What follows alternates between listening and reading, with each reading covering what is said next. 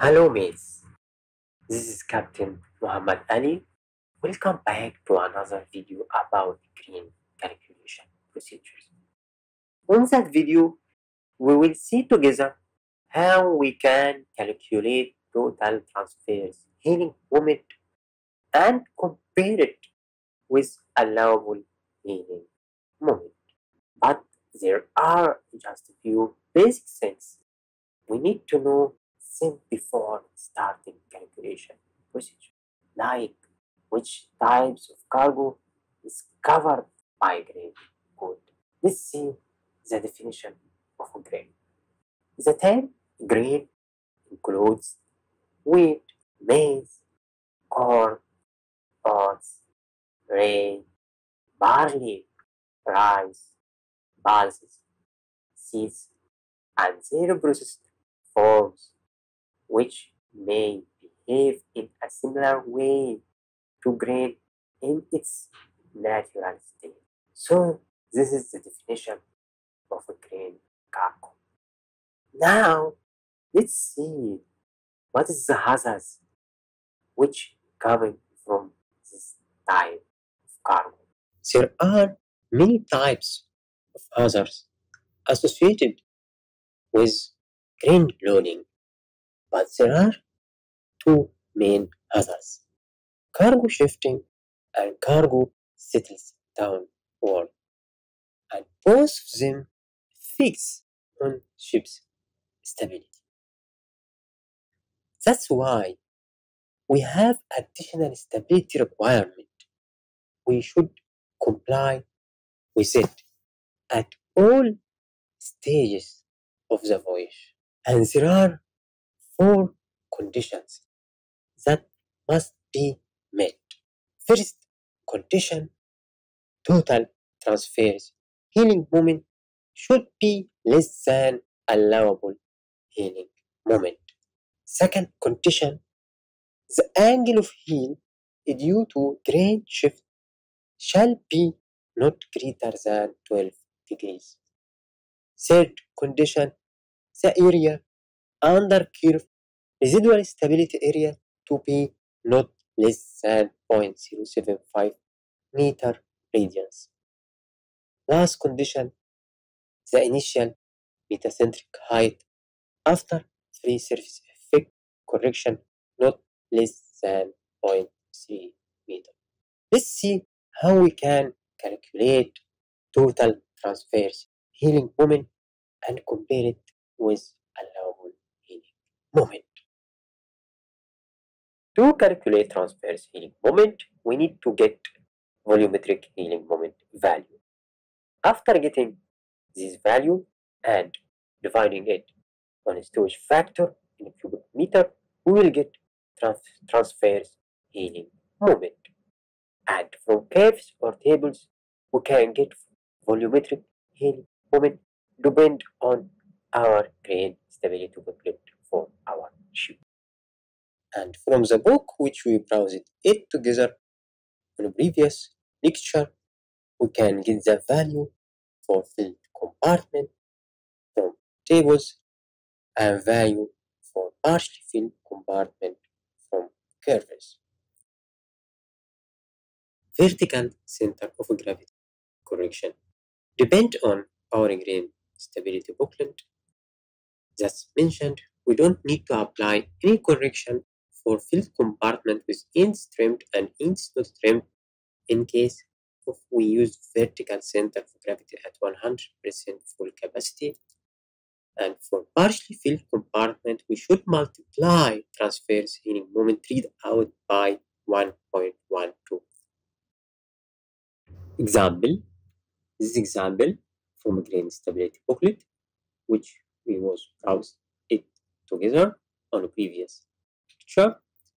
This example already solved in the book, so we'll compare our results with book results to confirm that we are getting the right results.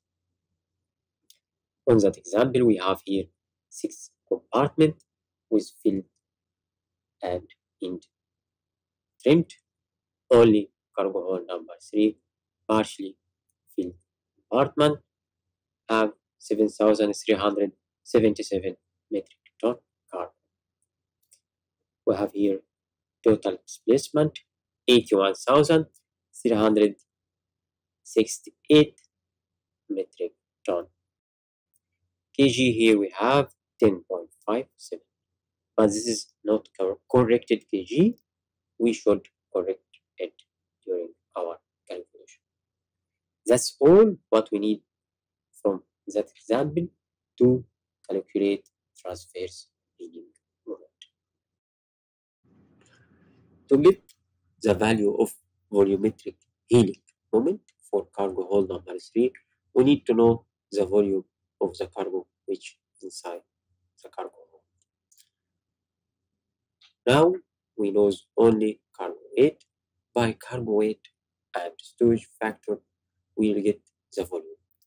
Volume will equal cargo weight times storage factor. That means volume will be 8,841 metric cubic.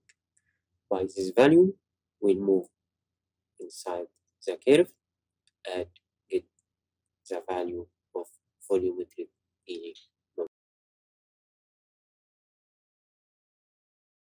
This is volumetric healing moment curve for cargo hold number 3. If we look here, we'll find there are 4 curves. First curve, vertical shifting moment curve. Second curve for volume. Third curve for vertical center of gravity. Last curve for transverse shifting moment. If we count here downside, we'll find 3 lines. First line for transverse shifting moment and vertical shifting moment. Second line for volume. Third line for vertical center of gravity. To get the volumetric healing moment value for this cargo, we know the volume. We will go to the volume line and the value which we get it 8,841 metric cube. We'll make straight line until we touch the curve for volume.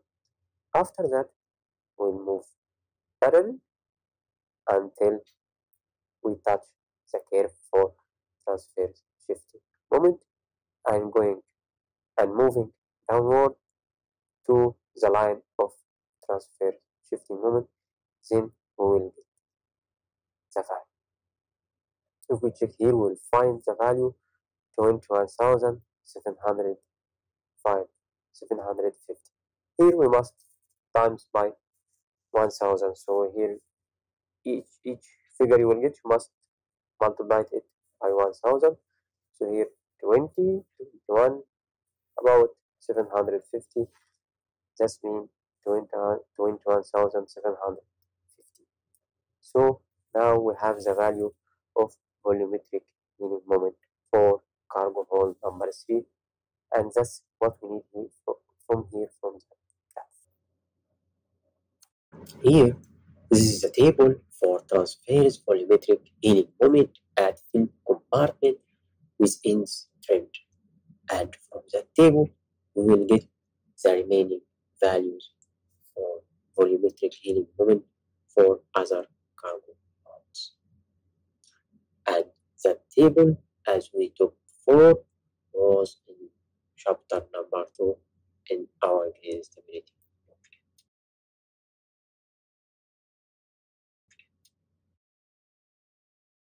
Now we will be able to calculate total transverse healing moment.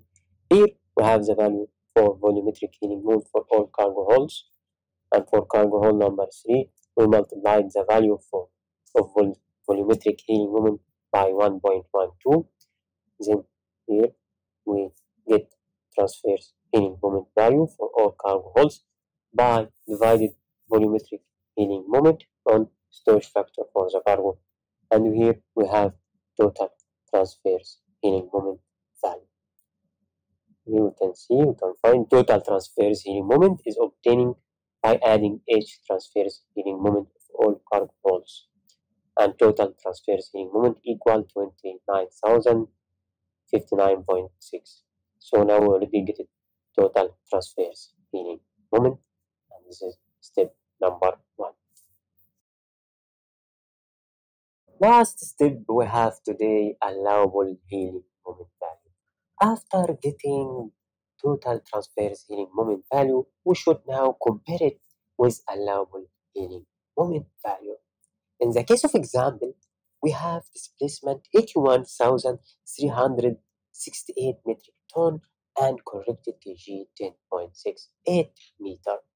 From the table of allowable healing moment, which was on chapter number 4, section number 1, in our grain stability booklet, which we browsed last lecture, we found displacement 81,368, and between corrected kg 10.6 and 10.7, we'll make interpolation to get value for allowable healing moment, and we'll find it 51,163. That means the total transverse healing moment is less than the allowable healing moment. Now we have rectified the first condition, and we will calculate the rest of condition in upcoming lessons. Thank you for watching.